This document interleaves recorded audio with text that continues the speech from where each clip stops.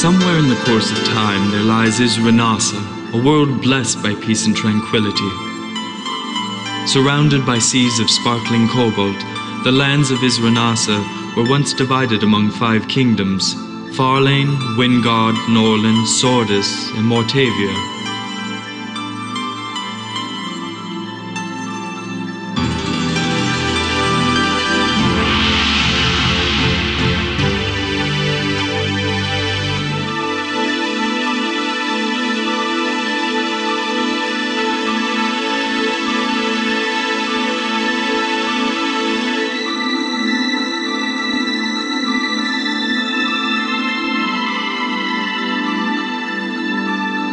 Of the 5, Farlane prospered under the rule of King Corwin the Just.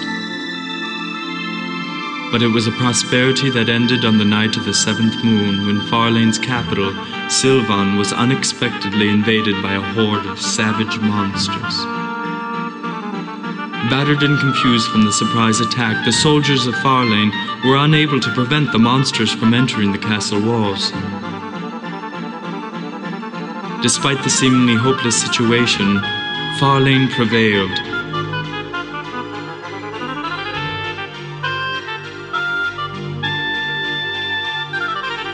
And by the break of dawn, not a monster remained standing.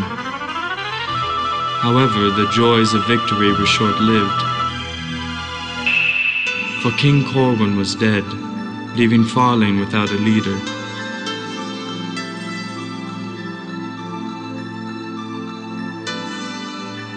Shortly thereafter, Baron Drax assumed the regency in place of Prince Logan, Corwin's son, who was considered to be too young to inherit the throne.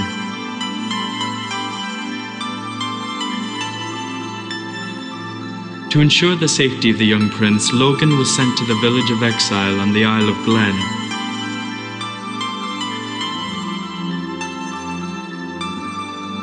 There, he was to stay until his 16th birthday, when he could finally be crowned king. That was 10 years ago. Hi there, this is David and welcome to Let's Play Dragon Slayer: The Legend of Heroes. This is the very first Legend of Heroes game ever made, and it was actually tacked on to part of the Dragon Slayer series. This is technically Dragon Slayer 6. If you don't know what Dragon Slayer is, you're in good company. I never really heard of it either. Basically, it is a 8-part series released pretty much only in Japan. There were 2 games that were released in America, Faxanadu and Sorcerion, but they weren't under the Dragon Slayer umbrella in America. They were just, their very own games. Anyway, this was released in 1992 in America for the TurboGrafx 16. In Japan, it was released for the PC, the Mega Drive, the SNES. It was even remade for the Sega Saturn and the PlayStation. So this is a really popular series. However, its sequel, Legend of Heroes 2, has never seen the light of day in America. This is the first Legend of Heroes games released here in America up until the PSP versions of the Gargarv trilogy, starting with Tear of Vermilion. Anyway, this is a pretty decent game. It has horrible voice acting. It's like laughably bad. But it's decent. I like it. It's kind of like a Dragon Quest clone. So come and join me for Dragon Slayer: Legend of Heroes.